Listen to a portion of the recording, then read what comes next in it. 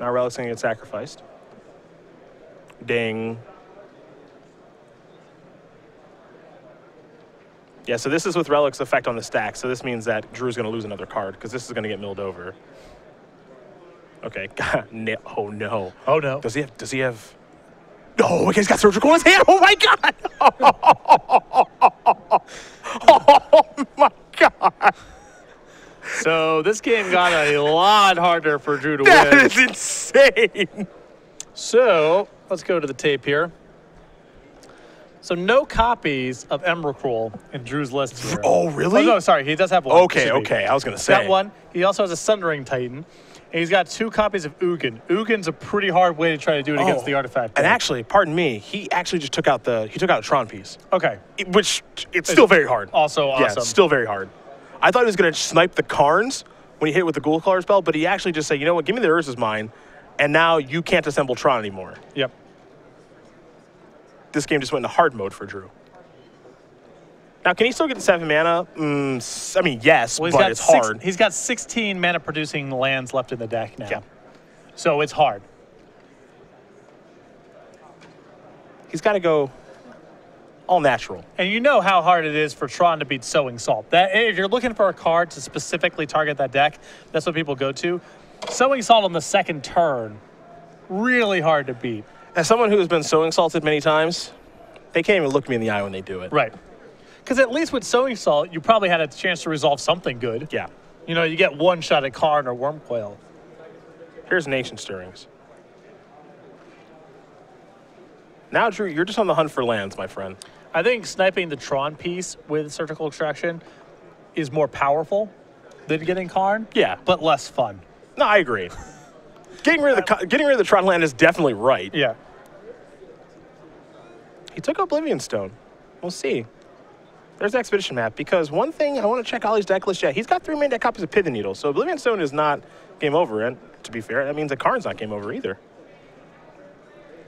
Maybe it's Spellskite time. It is. Get some protection. Get the shields up. Cranfill will draw an Expedition map. What Drew's doing right now is a tough way to try. I've been there. You just got to slog through it. And it's a slog. I mean, at this point, I actually like Ghoul Caller's Bell in a race straight up against what's left in Drew's deck. Hey, get a Grove. Sure.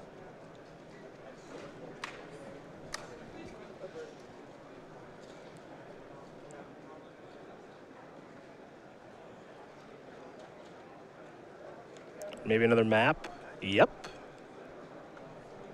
Working up to 7. Yeah, but it's also down a card in the deck every time. That's I true. mean, the race is happening from 2 sides now. You gonna ring that bell? Yeah. Dong. Dong. Spellskite versus Urza's Tower. Oh, the Lantern is here now. Oh, yes. Now we're cooking. Now we get to see what both players are going to draw. That'll reveal the top card of each deck. I think Ollie may have turned down his second card on accident. We'll see.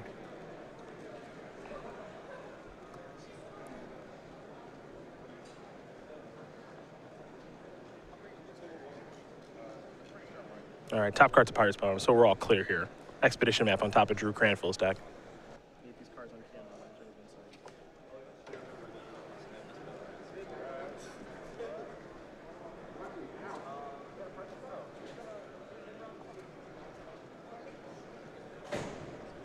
Fifth Dawn. Fifth Dawn, dude. Mm-hmm. Over a decade ago. Yep. I bet this card's like $100 or something ridiculous. It's probably, I'd be surprised if it was that much, but it's more than it was 4 months ago, I'll tell you that. This is the one where you open the Fifth Dawn booster and you just threw it away. Because you just didn't, why would this ever matter? There's no punishment for throwing this away. Yeah, how many Lantern of Insights have been thrown out after drafts in Magic's history? The number is very high. Is it O-Stone time? Yep. So I'm going to try to get that deployed. Now Ali is going to play Abrupt Decay. Sure. Oh, he has some real Magic cards in his deck. Yes, he does. Okay, that's cool. Yeah. I just assumed it was all this kind of nonsense. Yeah, there are a few hanging out in there. There's the Bell. Going to sacrifice his expedition map in response. Will Cranfill, because he wants to make sure he gets a land. See, you can rebuild. He's already got land number 6. Getting a Wormcoil Engine, eventually getting a Karn. It can be done. It's really hard, but it can be done.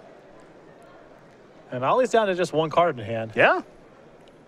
He's going to need a little help from the Lantern there.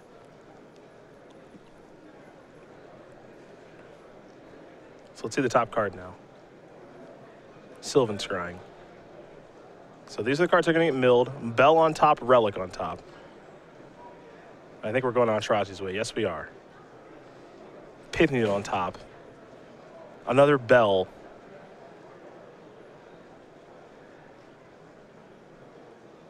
All right, pass it back over to Cranfill. Aintrazi, yep, you get to draw that. What's the next card? Sylvan Scrying. Now, how does Ali stop big creatures? Well, Ensnaring Bridge, there are 4 of those. So that's his answer to Wormcoil Engine. He's got to find it, but for now, that's his answer. He's also got some life points to work with. Yeah, this is not a particularly fast clock. Now, it's dangerous from Aintrazi's side because both Karn and Oblivion Stone allow Drew to break out of something like Ensnaring Bridge, and he's only got so many Pithy Needles. Needle's going to come down. We'll get confirmation on what it's naming. It's either Karn or Oblivion Stone. Those are the best names against Green Red Tron. And he did go with Karn Liberated, so that's shut down. Now here's Infernal Tutor. So let's see what he's going to tutor up now. Doesn't have to show. This is the honest Infernal Tutor. I mean, the path, if I'm in Ollie's spot, now granted I'm a novice with this deck, Yeah, is just go get Ensnaring Bridge and prevent Drew from ever drawing Oblivion Stone sure. with your Bell. Because you've got Karn locked up. Right. He's not getting the 15 mana for Emrakul. Because he's missing 4 lands. And I think it's almost impossible. And your Ensnaring Bridge still has that covered anyway. Yeah, sure, that doesn't even matter. Yeah, good point.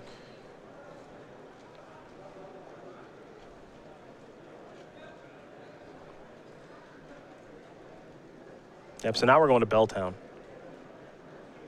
Karn, you can draw that. Yep. Oh, this deck is truly adorable. The best card in your deck? Sure, that's fine. And he's got all this protection with Spellskite, too.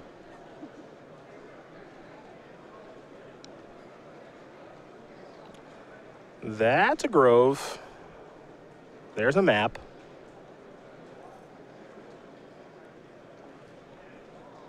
Onali even has an Academy runes in his deck. You can't deck him. Even though he's base Jund, Glimmer Void lets you actually activate that thing. So does Mox Opal. Mm-hmm. You have to be pretty masterful to come up with this Lantern deck. Yeah, I don't know who did this, but yeah, it's truly something. Yep, there's the bridge. And now the sleeper hold is cinched in. Yeah, it is. The ropes are so far away, too. Drew wants to take a look at the graveyard. I don't think you're going to find any help down there. I mean, he's looking because of Academy runes, seeing what Ali can do. Maybe Ali just goes to the Pirate Spellbomb kill now from 26. Sure. Just fire. So many angles. Fire away, Ali. So many angles of attack. You can draw that Grove of the Burn Wolves. What's on top? Chromatic Sphere. And golly, would let him draw that too. You want to cycle that? That's one less I have to do.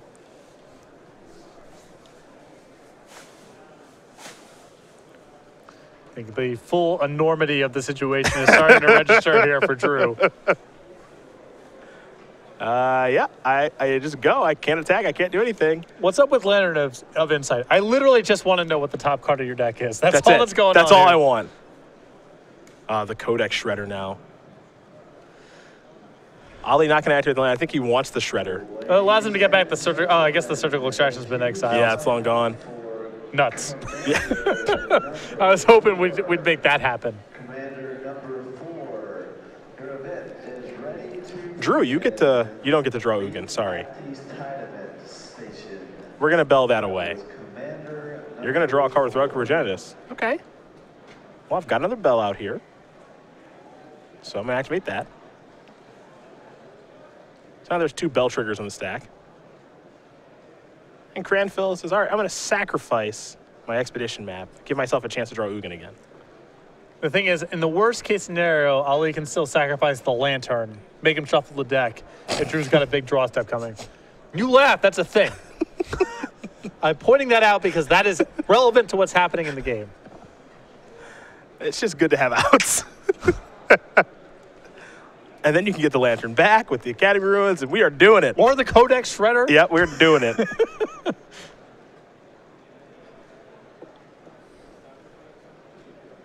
I have Ugin shredded.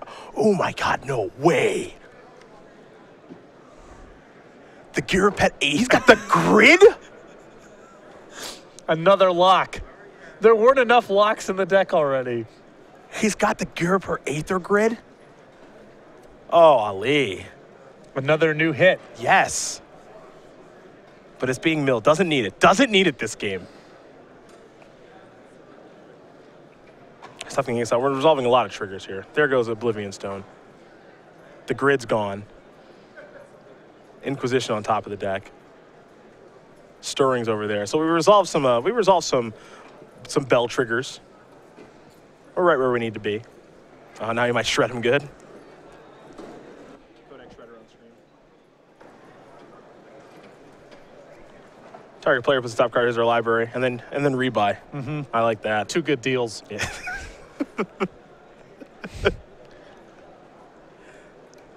Sundering Titan on top of the deck. A lot of targets over there.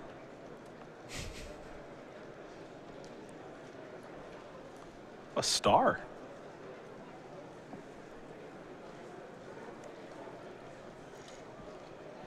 Again, Ollie doing everything here with close to perfect information. Yeah. Doesn't have to move unless Oblivion Stone or some other weirdo shows up. I would actually let Drew cast Sundering Titan because it does that little. It would actually blow up one of his own lands. Right. It blows up Drew's forest Yeah. and then can't attack. Another Shredder.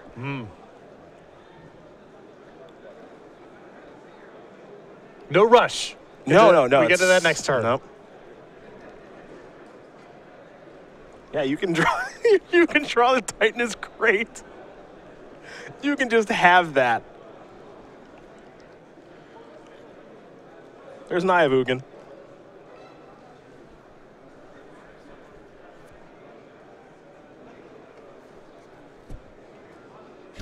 Oh, ooh, I like this. Yeah, return the grid.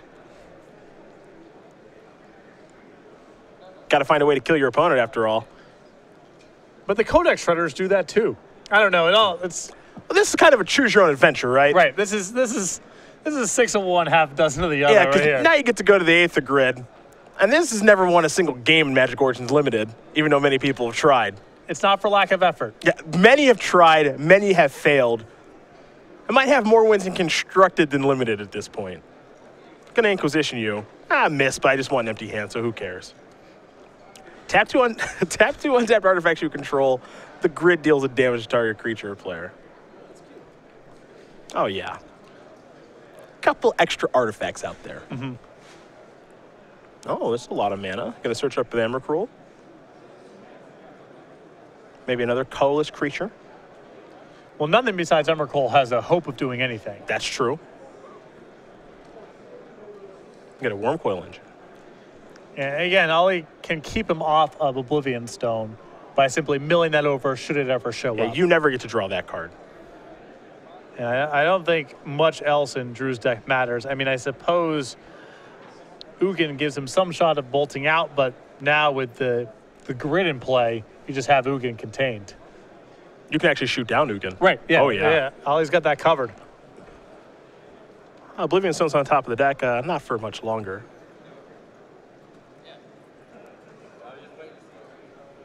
Yep, Bellew. Looks like he's going to try to draw with the star. Drill admirably playing on, I must say. No, I mean, he's done several sequences here where he's given himself the most possible looks at Oblivion Stone. Yes. I mean, he shuffled his decks at the right time. He's resolving his stars and spheres at the right time. It's not for lack of effort. Yep. He knows what he needs to do. It's just very hard to get out from under this spot. So Codex Shredder is on the stack right now. And so what he's going to do now is he's going to search with Eye of Ugin again, just to shuffle his deck and give himself the best opportunity to have Oblivion Stone be the draw step. It's another clean look. Yeah. Because that's really his only way to win this thing. So Karn's on top. That's going to get milled from Codex Shredder. Now we get to see the top card. Is it O-Stone? Ooh. Now Ollie might have to use the lantern here. Yep. Shuffle that up. Cash it in. Yep, need you to shuffle. Great operations here by True. He's giving himself the best chance possible to get to Oblivion Stone.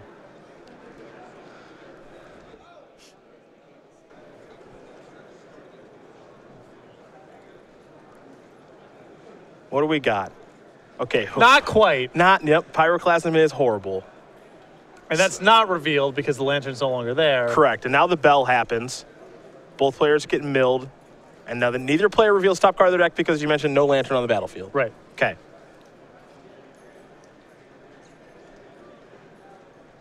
So perhaps Ali is going to want to activate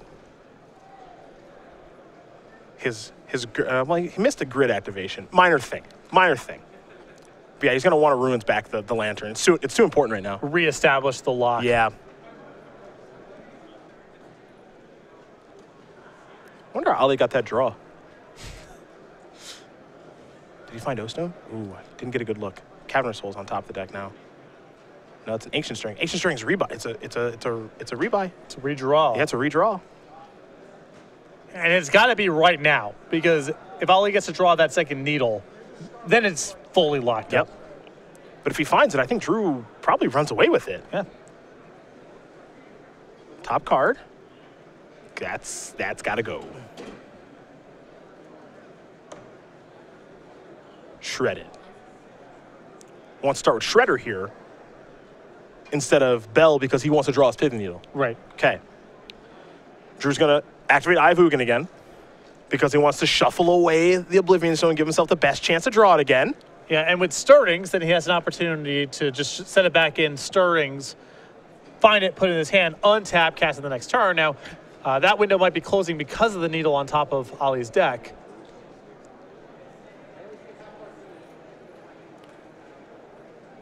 Tower's gone. Next card, Stirrings. But Drew knows he can't afford to allow the Oblivion Stones to be milled out at all. He has to at least give himself the shot of finding it. The thing is, with Needle on top of Ali's deck, I don't know how Drew gets out from under this. Yep, because he's found an O-Stone now, but I don't think, he can't like cast and bloat in the same turn because he has no Tron. Another O-Stone. That won't be there for long, but then again, it might be perfectly fine that he draws it because that needle's on top of the deck. Yeah, I just don't know how Drew gets out from the second needle.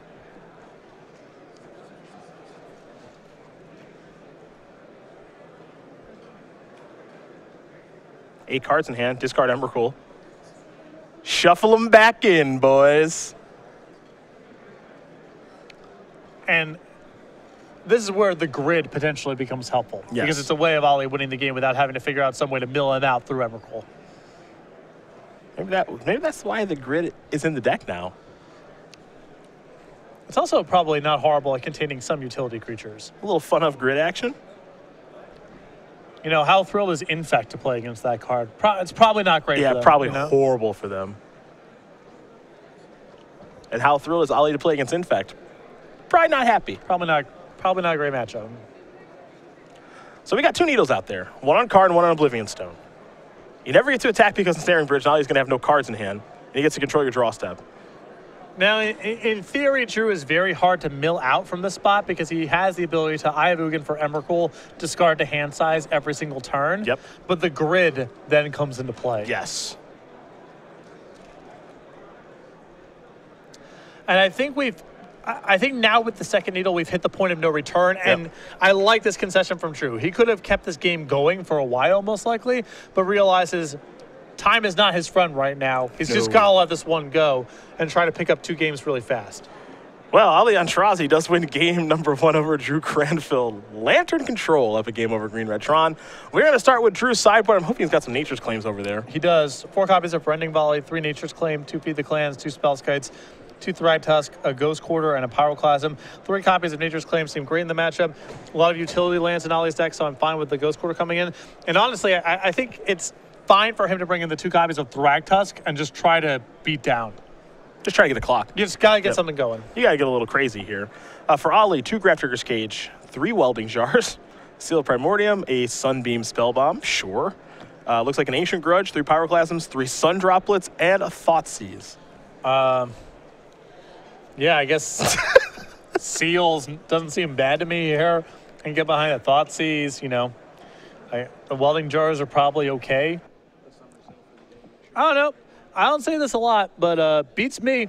I mean, oh, you're not an expert on the archetype? The jars seem fine, and I can get behind the seal. The jars are probably good. The seal's probably good.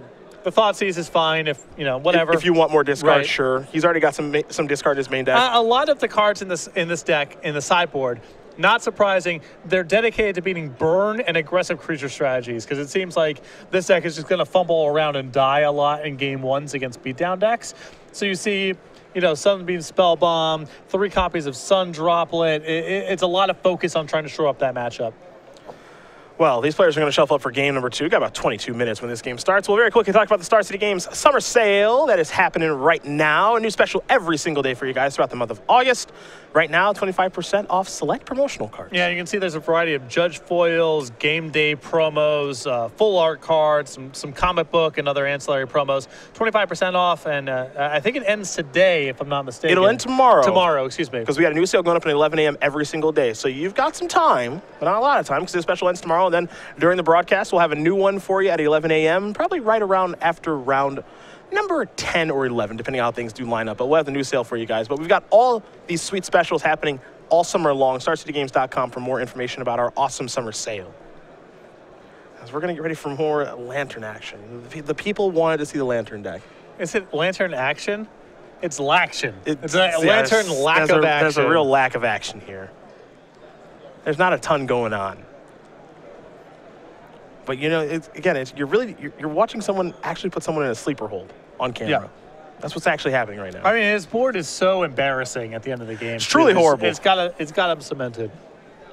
One Tarmogoyf is worth more than all of that. Yeah.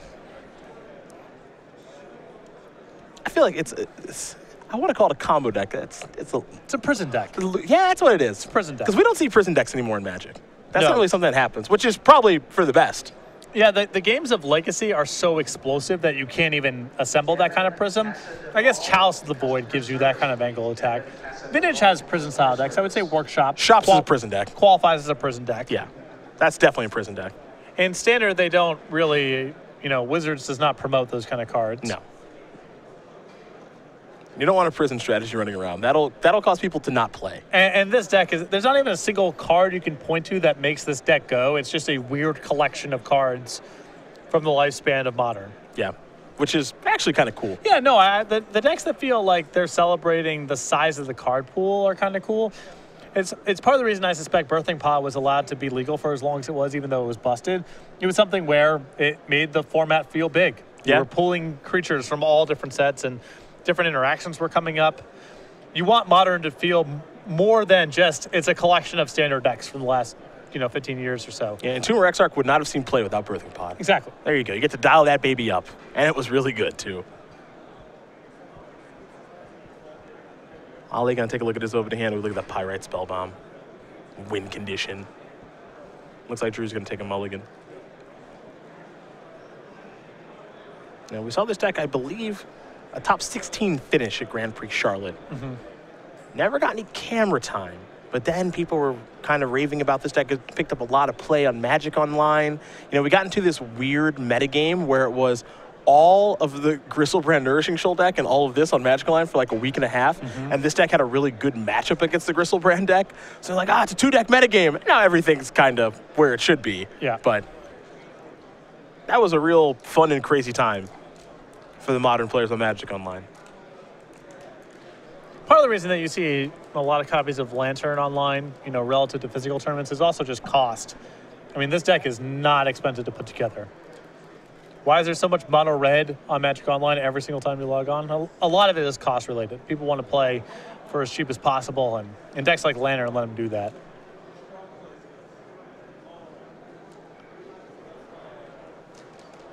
Well, both players going to start a little lighter on the hand. Person strategies, they don't feel like they mulligan very well, right?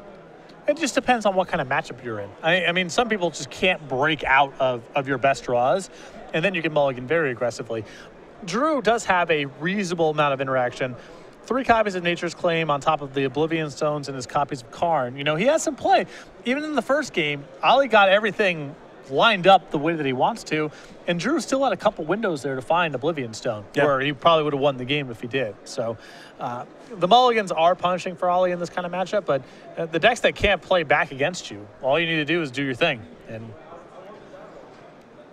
got close. Yeah. If anything, there's spots where mulligans actually help you because Infernal Tutor's in your deck.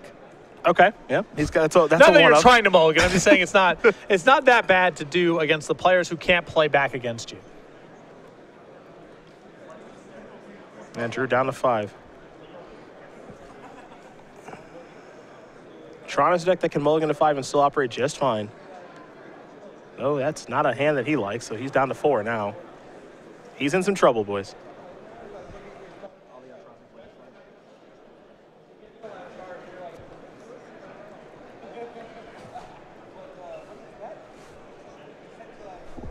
Well, while Drew finishes one more mulligan, we'll learn a little more about the Season 2 Invitational Champion, Aintrazi, from Matthews, North Carolina. It's not too far from here.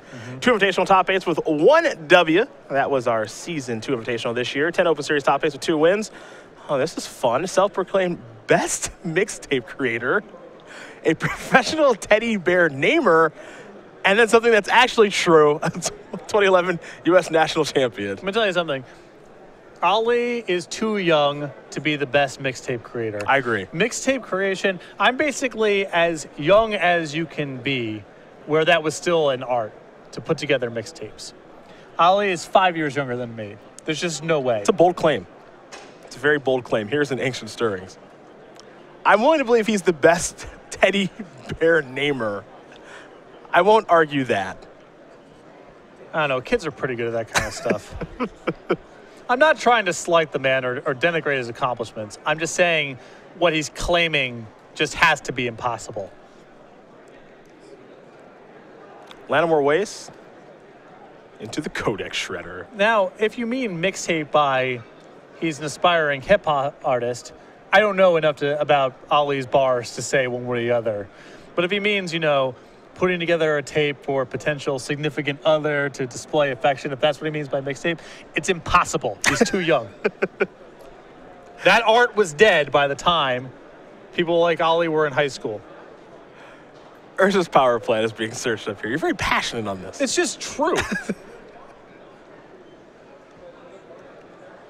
What gets milled over? The basic forest. Ghost Quarter is live. Like if someone claimed that they were the world's best cartographer, I would just say, well, that can't be true.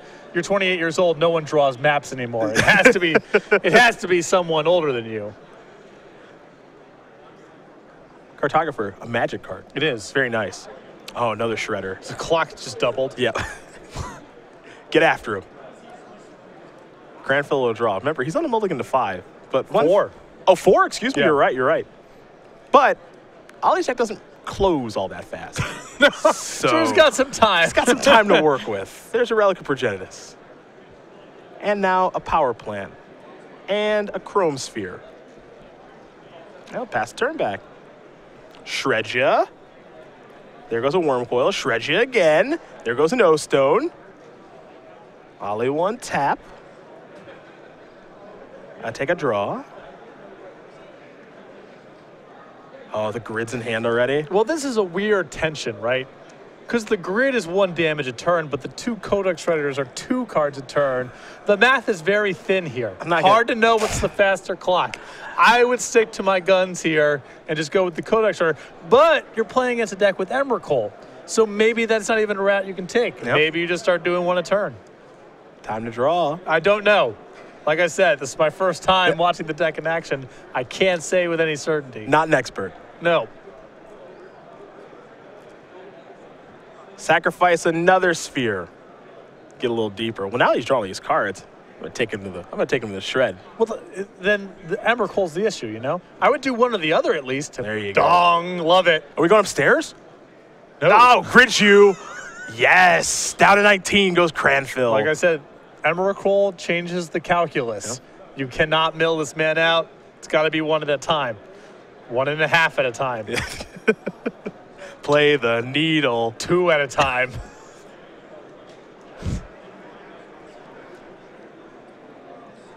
The Ghost Quarter came down. He's already got the forest out of Drew's deck.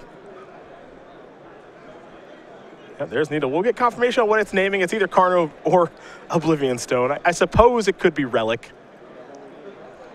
There are moments like what's happening right now with Ollie, opponent mulligan to 4, Ollie's doing stuff where I would think to myself, I was playing this deck, I cannot believe I showed up to a tournament with this. Because it would not take a lot for him to lose from this spot. And he's kind of been doing, you know, the deck's thing the whole time. Yeah.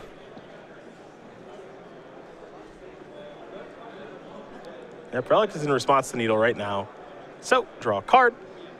And now, we'll see what the Needle names.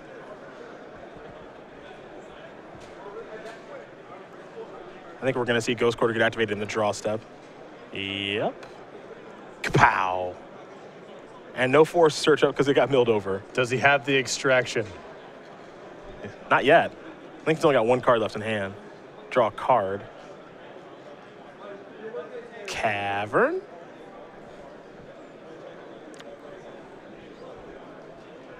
Get confirmation on what that's naming. Either Worm or Titan, whatever Wormcoil Engine's name is. I can't remember if it's a Worm or not off the top of my head. What I do know is that Ollie's going upstairs with the grid. Speeding up. Yeah, Cavern naming Worm for Wormcoil Engine. Academy Ruins is here.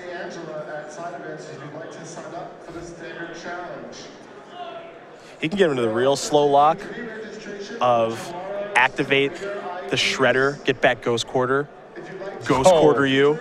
That's a slow burn. Yeah, milling himself. Yes. He's got the ruins in play, you know? Yeah. It's got an Abrupt Decay in hand. Yeah, double checking to see if he can actually cast it. Yep.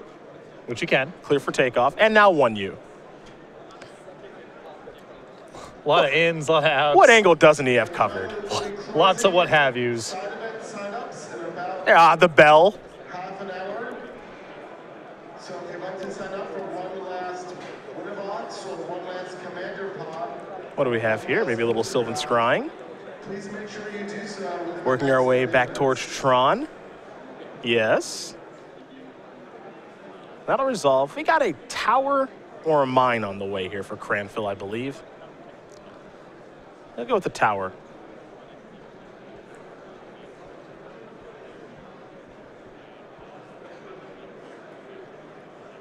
I think that I would prefer getting the other piece in case you get surgical extracted. You aren't losing a land out of your hand.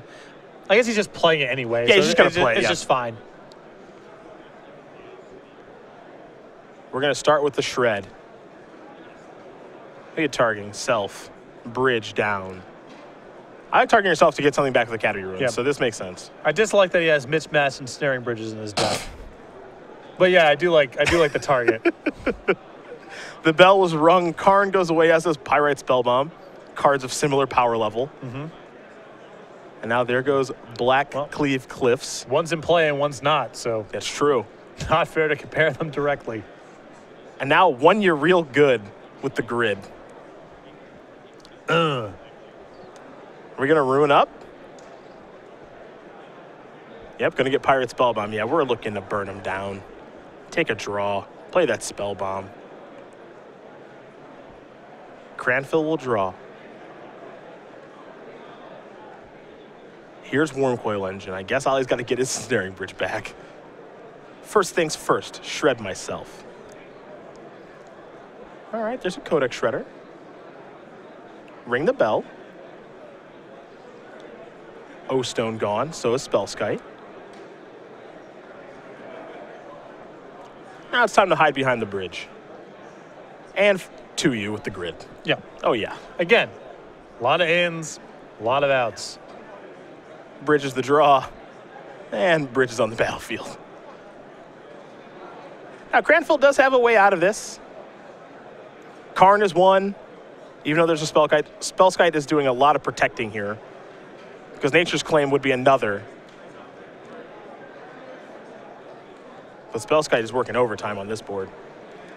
It's curious, too, because, again, you know, Drew's on 4 cards. Ali's kind of gotten to do his thing. And Ali's grasp on this game still feels very tenuous. You know, he's not out of the woods by any stretch. Drew, as you mentioned, if he is able to get to Karn or just to Nature's Claim, can undo most of what Ali's done here. Well, it's interesting because now that I look at the board and kind of survey things, the Spellskite is going to be a problem. Drew has to set up in such a fashion that he can say, kill your Spellskite, untap, and then do my thing. Yeah. So it's going to have to involve Nature's Claim, I believe. Or, you know, something in like double Karn or something like that. I mean, he still has a way out, and now here's Karn. Yeah, I suppose the issue here with Karn is Ali can go, all right, redirect to Spellskite and use the grid just to gun down Karn. Lock him up. And so he's going to redirect there. Yeah, and now he can finish off Karn with the crid. See ya. I had a feeling that, you know, Gear per Aether Grid would kill a Karn today. Yeah, I would have definitely won that bet. When I was prepping for the show, I just knew that I had to be ready for that. Cranfill will draw.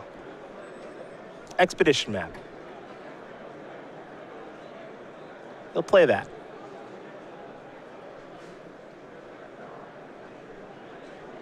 He's got Tron. Got a lot of mana.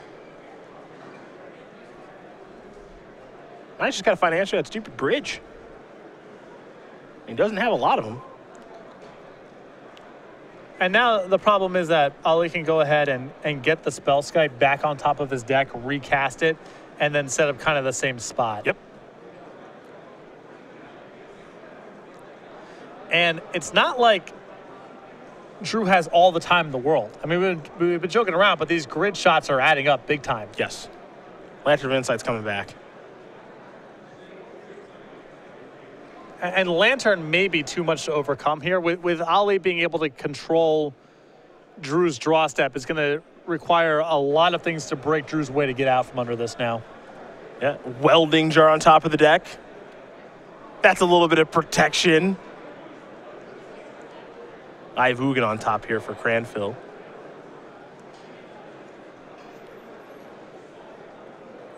See if Ali's fine with letting Drew draw the Ivugan. Drew's going to start by just sacrificing his Expedition map. Get a land out of his deck, shuffle it up. Yep, there's I. I is unique in the fact that it will let him shuffle, like we saw in Game 1. And it does have some relevant-ish text, being able to search for Emrakul or Sundering Titan, what have you. Top card of the deck is the Power Plant. You can have that. Let's see what's next. Another Power Plant. You can have that as well.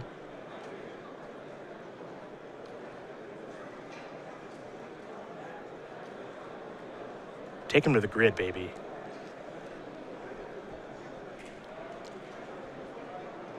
Looks like he's going to start by ringing the bell. There goes Welding Jar. Nature's Claim on top. Same with another bell. And I guess at this stage, it's, you know, there's no harm on Ali's side of milling him over when he has a dead card on top, because Drew's likely to just shuffle his deck anyway. Yeah. Spellskite's going on top.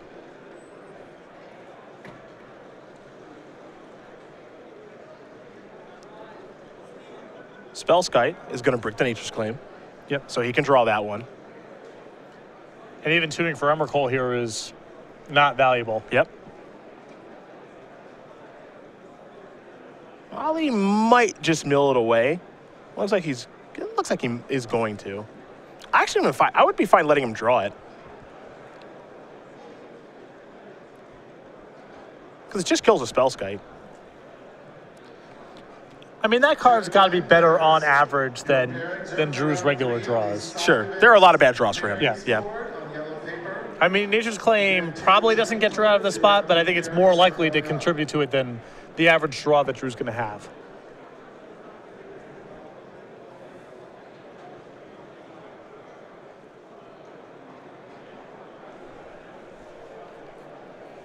We got a mystery card coming here for Mr. Cranfill. That's an Nature's Claim. And that's the one that's going to go away. As he tried to avoid that situation. Now Urza's Mine on top of the deck. You can have it. Let's see the next card. Nature's Claim.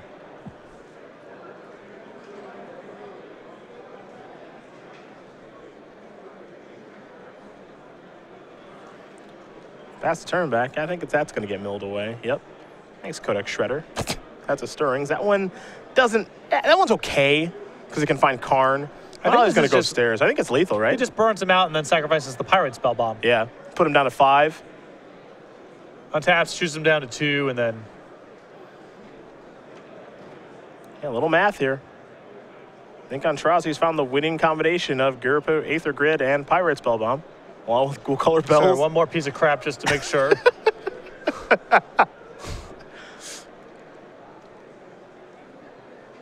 Ollie going to make him wait it out a little bit.